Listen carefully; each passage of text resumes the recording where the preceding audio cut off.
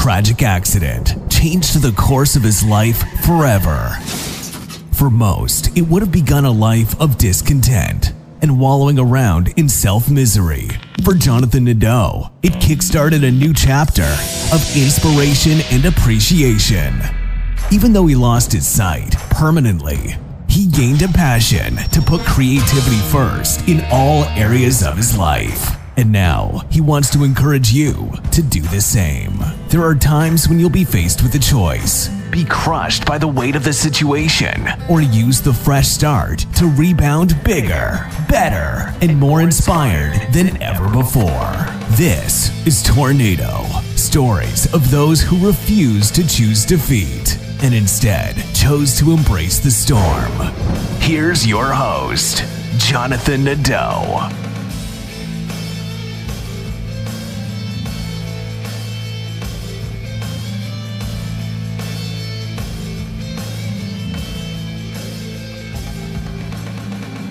Greetings and salutations. Thank you for joining us. My name is Jonathan Nadeau, and this is Embrace Your Storm. We've got another exciting episode for you as always.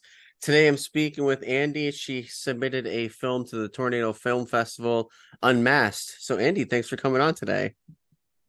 Hi, John. Lovely to meet you and hope to catch up someday in person soon. Thank you so much for taking time out for us today. Hey, it's my pleasure. Thanks for coming on. So the question I like to ask everyone before we get into Unmasked is what brought you to using to film as being your creative outlet? Like what brought you on that down that road? Well, I have been a career banker. I have been a banker for most part of my life, and then one day I just decided to follow my heart and follow my passions, and that's how I ended up in the creative world. I started as a theater producer, and then I moved on to making films. And today, I have made about 9 films under my production banner, Arclight Productions. And I love acting. I direct a lot of my films. I've directed 5 films, and I write. I dabble in screenplay. I love music. I love choreography. So anything creative, it's bring it on for me. And it's been a lovely, soul fulfilling journey for me so far in this new creative phase of my life. That's awesome. Yes. That's awesome. So what kind of like films did you like, watching when you were growing up? So books, films, my favorite genres were always mystery, thriller, or rom-coms. I am a sucker for rom-coms. so I love romantic tales and I love thrillers. So those are my favorite genres. As a viewer, those used to be my favorite genres, and I realized as a filmmaker, I've been making a variety of stuff, but again, these two genres are where I feel that I'm doing very well, and maybe it was something that I've carried in me since I was a kid, which I'm only realizing now that I'm trying my hand at different genres. So interesting, very interesting. And so I guess that leads into kind of Unmasked. You want to tell the story, the audience about what Unmasked is about? Yes, so Unmasked is a featurette film. It's about a 15-minute film. It's a thriller. And it's one of the, as I just mentioned, it's one of the genres I really enjoy. And Unmasked has been loved by audiences in Singapore. We opened to our premiere show had 700 audiences, and we've had multiple shows since. And it's a edge of the seat kind of thriller where, in brief, this very wealthy lady. The film's based in Singapore, so it's about this family in Singapore, and this wealthy lady has been murdered. And during her funeral ritual of the 13th day, which is a custom thing in India, we see how many members of her family and friends who are there at her ritual, they each seem to have a motive for murder. So, we kind of, the story uncovers how everybody seems to have a motive for murder. And then the story goes on to uncover, various things happen, and how then we know how the murder happened and why it happened. And then there are twists and turns, and one moment you think, oh, this person is the murderer, and then you realize, oh, there's another mastermind behind it. And then in the end you realize there's another kingpin behind it. So it's That's like cool. a typical thriller of twists and turns, and basically, like, entertainment is what that this movie was. And it was amazing fun doing it, and our audiences have loved it. It's got amazing music, background score, which kind of makes you feel the film. Definitely. So what's the background about the ritual you were talking, like that's part of the movie? Like what is that? So that is called Tervi, which is if when somebody passes away. I mean, there's obviously the cremation, etc. And on the 13th day, the family and friends usually will get together to do prayers for the soul, and also in some cases celebrate the person who's passed away. Like, you're basically there to revisit memories of the person who's passed away. It's called Tervi. Tervi means 13, so it is the 13th day after death, and it's one of the final rituals of a person passing away. Okay, So that's cool. So then the that's where during that time, that's yes, when that's where all the flashbacks, like, yeah. so, I mean, in a normal therapy, you'll see people going up in front and addressing the audience about their memories of this person. In this film, the way it transpires is there's a person taking a tray of tea to every member at the event, and as the tray of tea passes from one person to another, that person goes back into his flashback of memories of that incident, which kind of shows their relationship with the victim and their motive, like, That's cool. some semblance of motive. I like movies That's like the that story play. kind of. Yeah, I mean, it's not a linear narrative. It's a non-linear narrative. It kind of goes back and forth between flashbacks and stuff.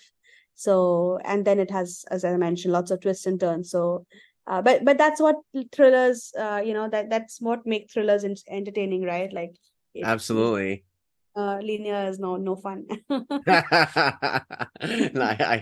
Now, is it not, you wrote this script then? So the story came from a writer based in Singapore, and then the creative director of the film and myself and the writer, we sat together and we worked out the screenplay, and which is the usual way I do my films. That a lot of writers in Singapore will keep sending stories to me. Like, at any point in time, I have a bank of 25 scripts that I'm sitting on. So of these 25, I pick what I want to make, and then we start the work of developing the script. So it's a long process. It takes months for us to develop a story to a script to a screenplay.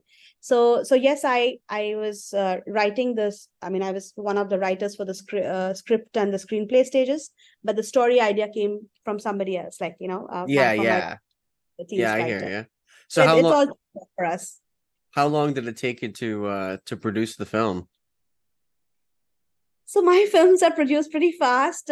We are a lean, mean team, and very, very micro budget films we make, because we produce our films in a market like Singapore, which is quite small, like, in terms of the revenue returns that we can get back. We're not in an established industry like say Hollywood or India.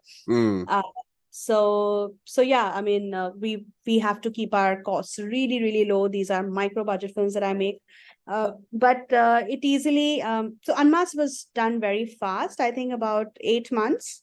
Oh wow. But I was making 3 films together, so I took 1.5 years to make 3 films. Wow. Yeah, so it was kind of back to back and running parallel. Like, post production was kind of running parallel. So yeah, I mean, it was quite a stretch. After my screenings, I took a 2 month clean break, like, clean. I didn't do anything. I was dead. I was like completely wiped out. I believe it. But yeah, it was a very, very rewarding journey, because audiences loved our films, and it all worked out well. That's really cool. So what I think you mentioned earlier, like you have some other scripts. So like what are some projects you're working on right now? Like after you have now that you have Unmasked, finished and that's making it circuit. So nothing that I have spoken about publicly yet. Okay, So, okay. but yeah, there are a couple of projects that big projects that I'm working on, and I have ambitions and dreams of making them bigger and better than anything I've done so far. So fingers crossed on that. And yeah, I hope we have everybody's best wishes to make our combined dreams come true. I mean, it's not just my dreams, but dreams of my team, like the team that I represent, the team of artists who work with me to create these works of art.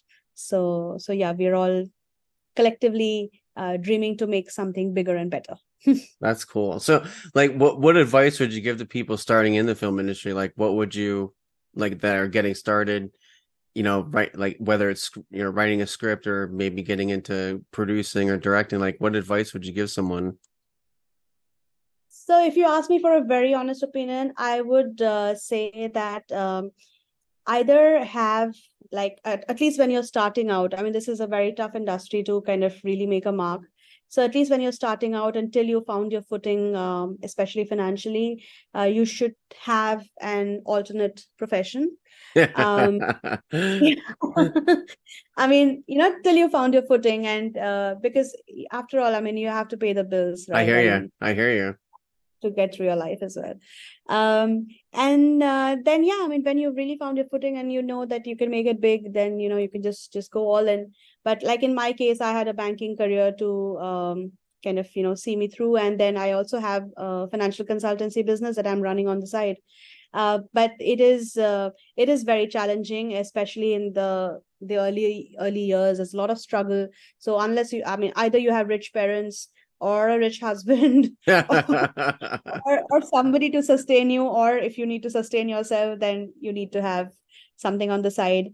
And it needs a lot of passion and patience. Mm, uh, it needs like you have to be patient, you have to be patient with yourself.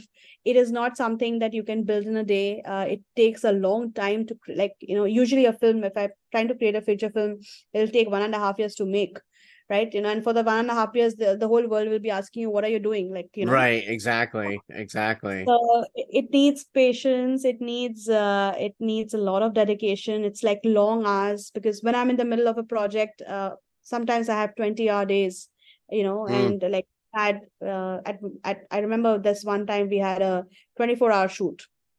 I mean, wow. it's crazy because you have, when you're working with micro budgets, then if you have like your location for a day, or you have your cinematographer for limited hours, and you just have to squeeze in everything, and I you have hear to do you. like action work at the end of the day. So it's a lot, like you need a lot of passion and patience. Yeah, that's that Yes. that you hit the nail on the head. You're definitely right about the patience part. I think a lot of people don't realize how much that comes into play when they, especially when it comes into creating a film. There's so much that comes into to getting that from the script to seeing it on a screen, or getting that finished product. So it does take a lot of patience and time. You're right. Yes, yes. And a lot of flexibility, like sometimes our scripts develop on the stage, I mean, on the sets, and Right. tell our actors, you have to be flexible. You have to be, just because you've learned your lines does not mean that is the line that's going to come on screen. Exactly. So, so yeah, but it's an amazingly fun process. I think everybody in my team, I mean, they are doing it because they love doing it. That's the beauty of it. So yeah, I mean, it's a great place to be with a bunch of like-minded people, and it's awesome fun. It's soul fulfilling. Definitely, like I can put that down on paper, that when audience watches you on screen and appreciates your work, nothing that you do anywhere else in the world feels as great as that. I hear you. I hear you. Yeah, no, So, definitely. so it is very rewarding, but yeah. So do you want to give out like websites or social media stuff, so if people want to get a hold of you, or if Sure. They can, I have a website, arclightproduction.com. And if you search for Anindita Ghosh Singapore on Google, you'll get about 1.5 pages worth of articles on me. So there you go. But it's Anindita Ghosh. That's how I spell my name. Andy is just the name that my friends call me by. So yeah, Anindita Ghosh, Arclight Productions, and you'll be able to contact me. Andy, thank you so much for your time and your submission to the festival. Without your work, there'd be no Tornado Film Festival. So thank you so much. No, thank you so much, John, for taking time out to chat with us and to hear our experiences from another part of the world. You're in a very different industry. We're in Yeah.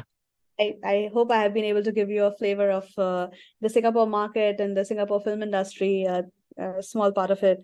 And yeah, thank you so much. Lovely. And I'd love to collaborate and see where it takes us. Absolutely. Thank you so much again, Andy, for your time. And everyone, thank you for listening. Thank you for downloading. And don't forget to embrace your storm. See ya. Tornado with Jonathan Nadeau. If you haven't yet, please subscribe now so you're first to hear new episodes with more stories of inspiration about the highs and lows of life and how embracing the storm is so much more fulfilling of a life than being crushed by the weight of the world. And until then, we hope you're inspired to do something, whether it's creating, participating, or learning, whatever leads you to your personal passion.